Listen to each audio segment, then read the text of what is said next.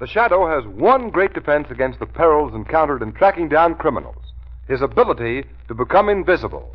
And we'll hear how he puts this ability to use in just a moment.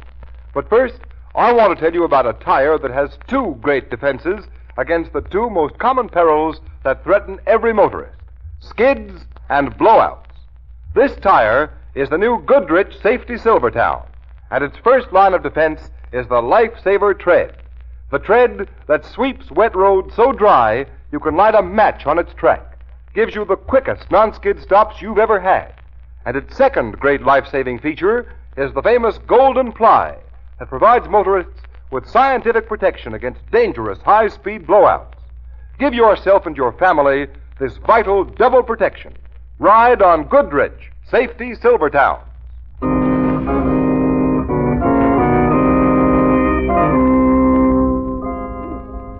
The Shadow, Lamont Cranston, a man of wealth, a student of science, and a master of other people's minds, devotes his life to righting wrongs, protecting the innocent, and punishing the guilty. Cranston is known to criminals as the Shadow. Never seen, only heard, his true identity is known only to his friend and companion, the lovely Margo Lane. Today's story, Fountain of Death.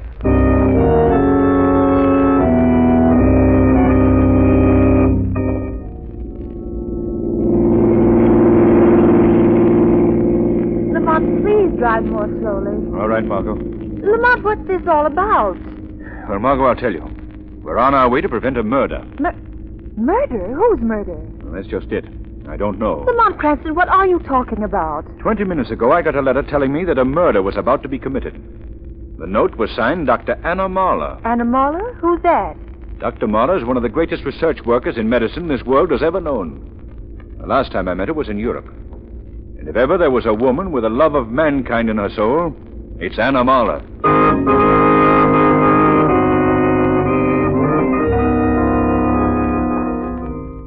It was very good of you to come here, Mr. Cranston, and you too, Miss Lane. We're very glad to come, Dr. Marler. But your letter said murder, Dr. Marler. No, please, my friend. There's so little time left. You must listen to me. All right. I sent for you because you alone have the strength and the courage to stand by me. Anything you want, Dr. Marler. You have not asked why I am in America. I will tell you. It is because there are powers in Europe putting only in terms of force and hate who would stop my experiment. Oh, Mr. Cranston, will you help me, protect me while I work? That's why Miss Lane and I are here. In my letter, I said that a murder was to be committed tonight. As the woman who is to be murdered is here in the very next room. Well, then let's go in. No, don't get excited. It is murder true enough, but old age is the murderer. The woman is 95 years old. 95 years old? Yeah? Why, I'm afraid I don't understand. What can I do? You can help me perform a miracle. Did you say miracle? If you and Miss Lane will come this way. Go ahead, Margo. Yes, Lamont. You see, she is dying. It is so pitiful. She is breathing her last. Yes. Come, we will go close to her. Mrs. Cronin, try to open your eyes. It is I, your friend, Dr. Marler. Dr. Marler? Yeah, it is I. Here is my hand. Oh, Dr. Marler, I know I'm old and my time has come, but I do not want to die. Not yet. No, you must not. No, you must listen to me. I tell you, I don't want to die. You must help me. Help me. Yeah, my friend, I will help you. Oh, You are so weak. You must not speak again. You must lie quietly while I get my instruments. Leslie. Yes. Yeah. Oh, come, Mr. Cranston is laying in this side room. Yes, Doctor. You will help me. You will help me. Well, you saw the woman. You saw she is dying. Of course. Dr. Marler, what can you possibly do for her? That is what I wanted you to hear and see.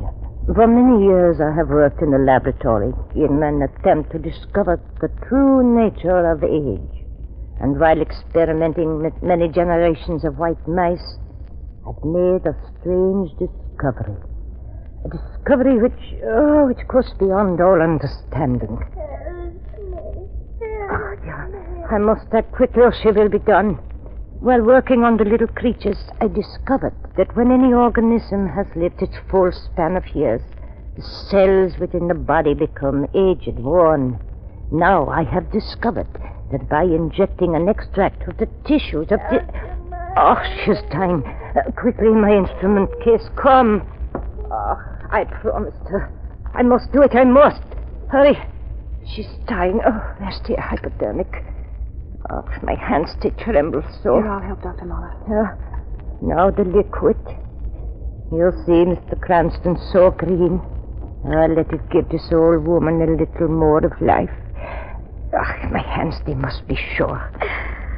No, she must live. Only a few seconds more until... there. The needle into her arm. No, she is so old she will not feel pain. Now it is done. No, it will never work. Oh, Mr. Cranston, what have I done? My experiment, foolishness. The reaction of the mice, only the illusions of my own hope. Oh, I should never have done this to the old woman. Her pulse. It's almost gone. Oh, old friend, forgive me. And your death do not hate me. Dr. Marler. Huh? Look. She's not dead. Not dead? Margot's right. She's not dead. Listen to her. Look at her. Her lips, her cheeks. Her skin was old and wrinkled. And now look. The color's coming back into it. Her eyes. They're opening. She seems to be growing younger. Younger. Dr. Marler. I feel better. Oh, Dr. Marler. Dr. Marler. Dr. Marler, look at her. She's sitting up in the bed. She's alive, healthy. Mont, it's a miracle. Dr. Marler. Oh, I feel as if I'm younger. Oh, look at my arms. They're warm, alive. My cheeks, I feel them round and full, like they were years ago. Why, you've made me young, Dr. Marler. Young!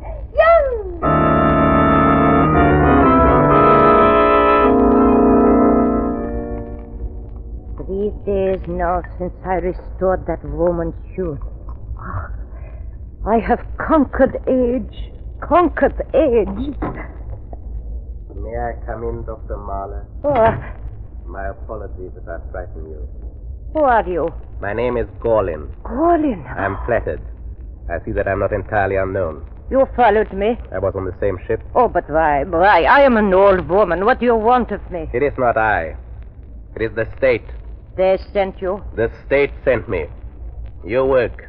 It belongs to the state. But I am here in America. I am free. I repeat, your work belongs to the state.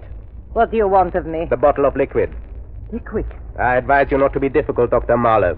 The liquid you used on that old lady, Mrs. Cronin. Oh, you heard what I did for her? Yes, I heard of your miracle, Doctor.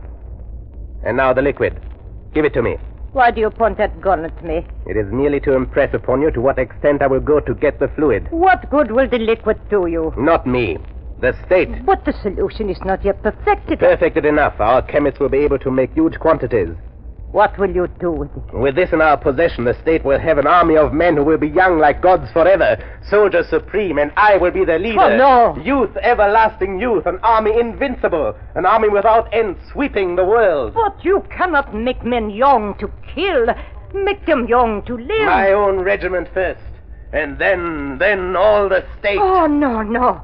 It cannot do that. My work, it has been to preserve life, not kill and destroy. Oh, give it back to me. The bottle, give it back to me. Stay away. No. You old fool, stay away from me. Give back that bottle.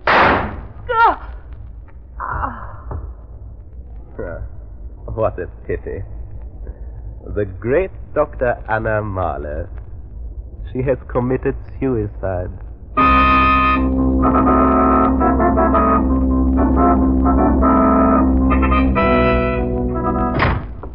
Dr. Marler. Dr. Marler. Strange she doesn't answer. She's always in a laboratory. Dr. Marler. Funny. Dr. Marler. Dr. Marler. Dr. Marler, what? Doctor. Doctor. Who did this to you? This is Cranston, Lamont Cranston. Doctor, try and speak. Tell me, who did this to you? Mr. Cranston. Yes, I'm listening. He took liquid. Who took it? Who? Soldiers. Army. New army. Who shot you, Doctor? Gorlin followed me across the ocean. He wants to use liquid for invincible army. Soldiers. Death. Dr. Marler. You discovered a miracle of life. And he gave you death in exchange for it. Rest well, Dr. Marler. I swear this to you. Before Gorlin can use what he took from you for soldiers, armies, war, he will meet the Shadow.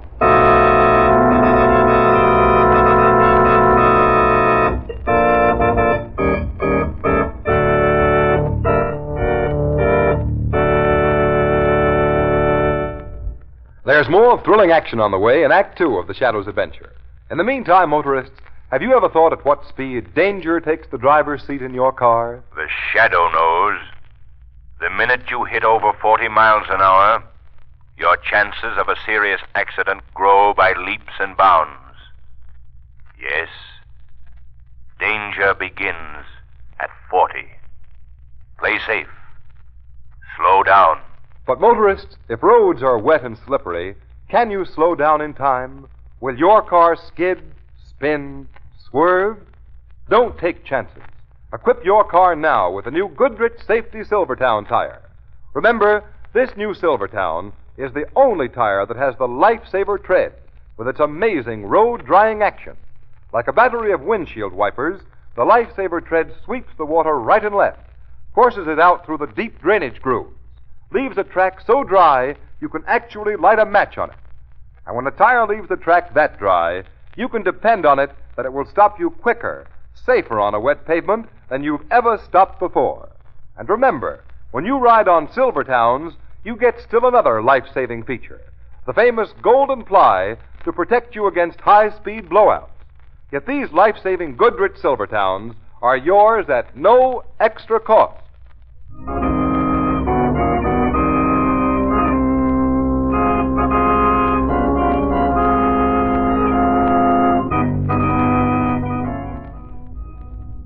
Mr. Cranston, I never heard of any guy called Gorlin, and neither has anyone else on the paper. Okay, Fred. Thanks.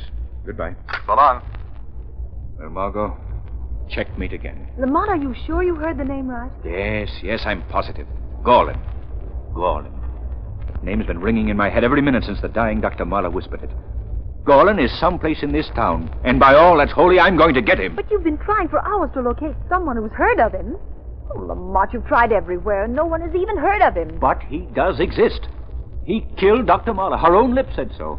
Margo, I've got to get my hands on this doctor. I've got to get him on Marler. It isn't the doctor's murder alone I'm concerned with. I've got to prevent his using that discovery of hers to create huge armies. Armies of old men made young, and young men always young. I've got to prevent that. All sounds very noble, doesn't it? Here, 5 hours have gone by.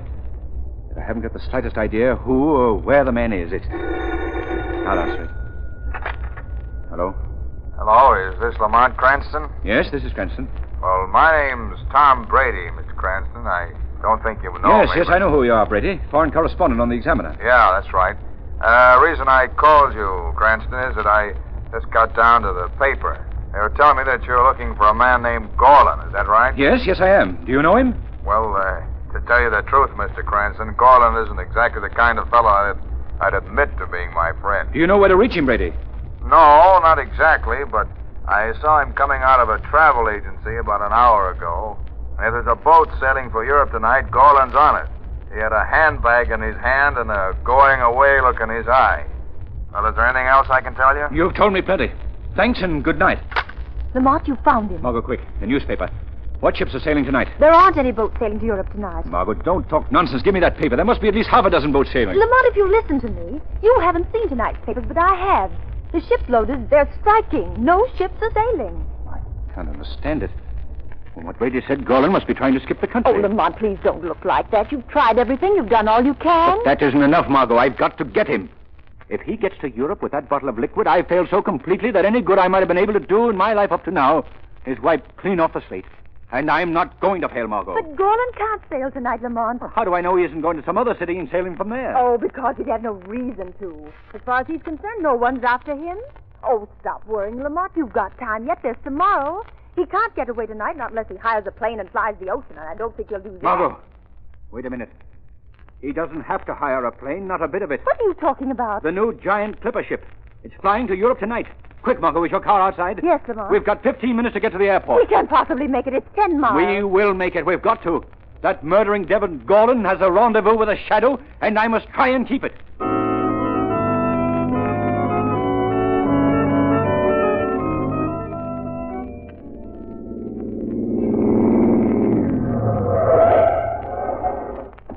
Lamont, the clipper ship is still here. Let's go, Margo. Come. Hurry, Margo, hurry. Oh, not so fast. I can't get one. We've got to make it. Come. How soon is she going? Right away, sir. Lamont, what are you going to do? I'm getting on board, Margo. But what if he isn't aboard? There's no time to find out. Have to take a chance. But Lamont, the flight to Europe. Hurry up, sir, if you want to make a plane. Got to be done. Goodbye. Wish me luck, Margo. Lamont. You just made it, sir.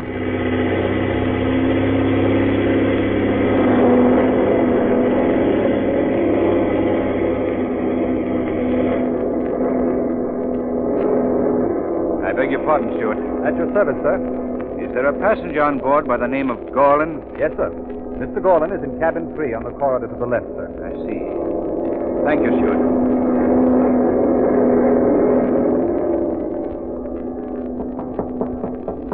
Hey, who is it? Who is there? All right, I'm coming. Yes, what do you... Oh, nobody here. I'm tired.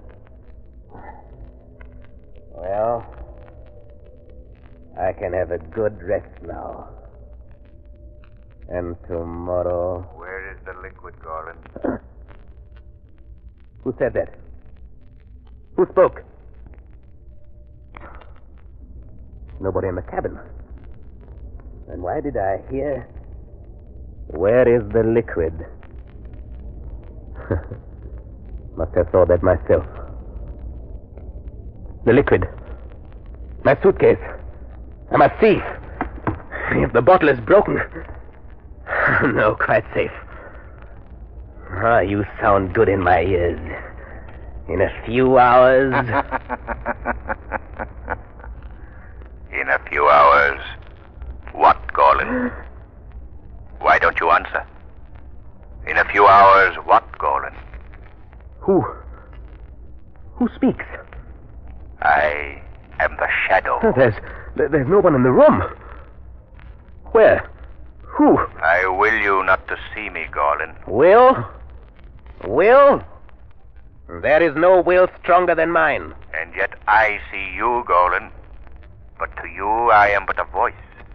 Yes, I do hear you. Who are you? The shadow that comes between civilization and those who would destroy. You laugh, Gorlin. Yes, I laugh. I laugh.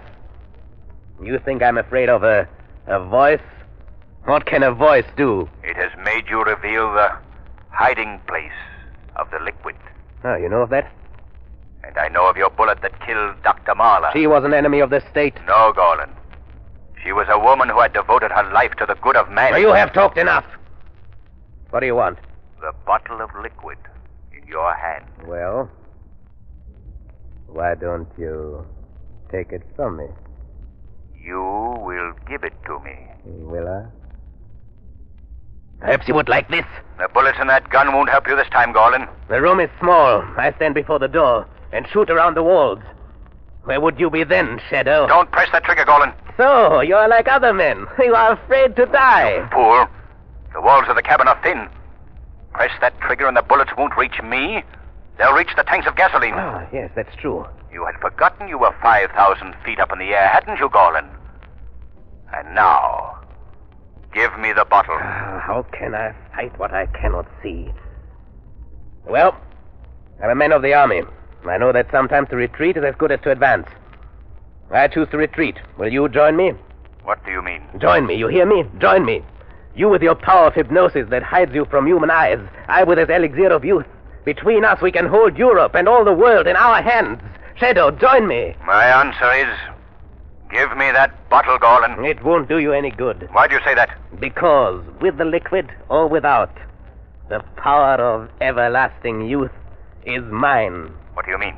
A few hours before leaving, I had the poor lamented Dr. Marler's discovery analyzed. The ingredients of the liquid were remarkably simple. I could give you the bottle, but the formula remains in my head. So you see, my mysterious friend, you have no choice. You must join me. You are silent, eh?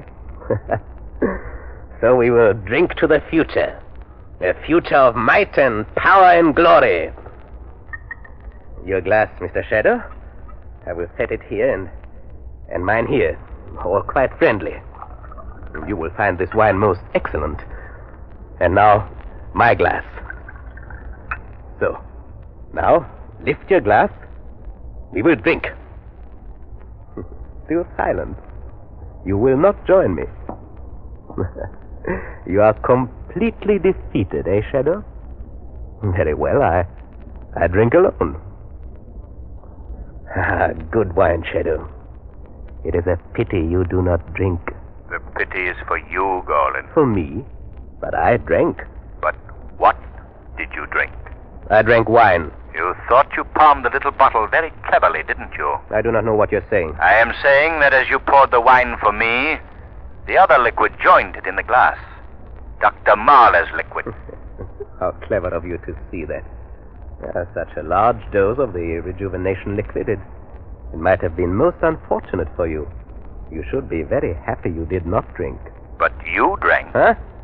You didn't see my hand reverse the glasses. Reverse? No. No, you lie. Smell the glass you drank from. No, you lie!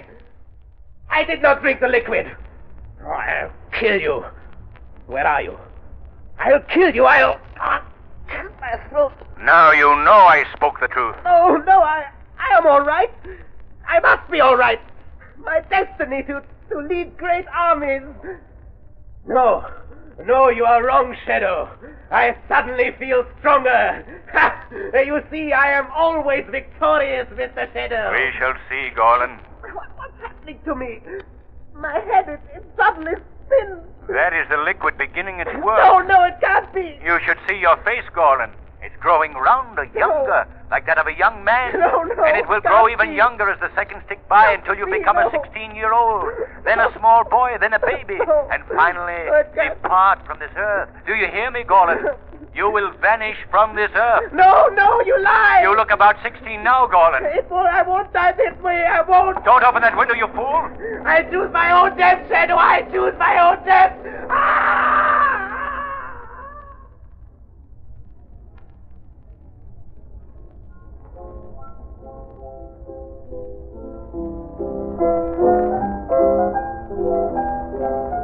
I'm still waiting for you to finish the story, Lamont. Wouldn't you rather hear me play, Margot? It's really much more interesting. No, the story first, please.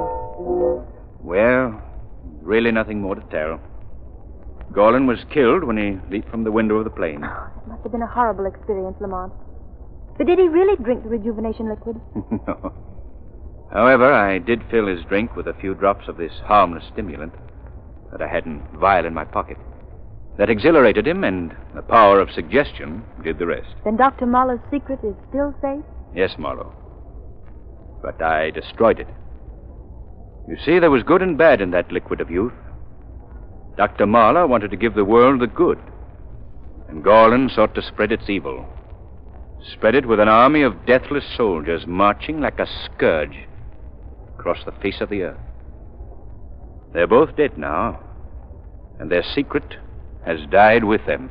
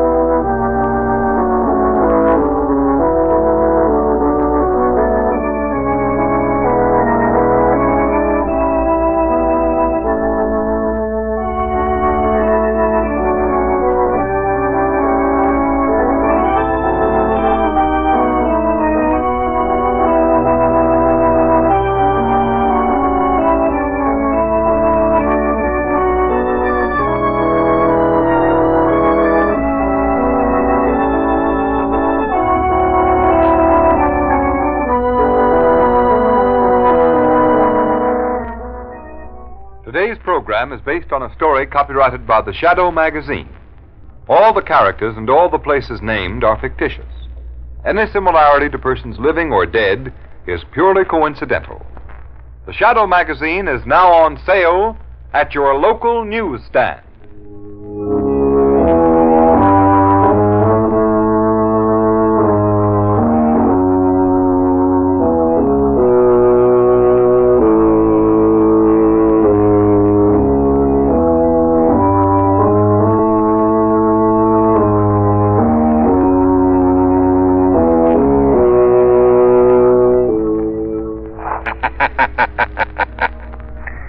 Let no man tempt you into crime. For crime is like a strangling serpent. It crushes him who feeds it most. Beware lest the serpent of crime ensnare you in his folds. Remember, crime does not pay. The shadow knows.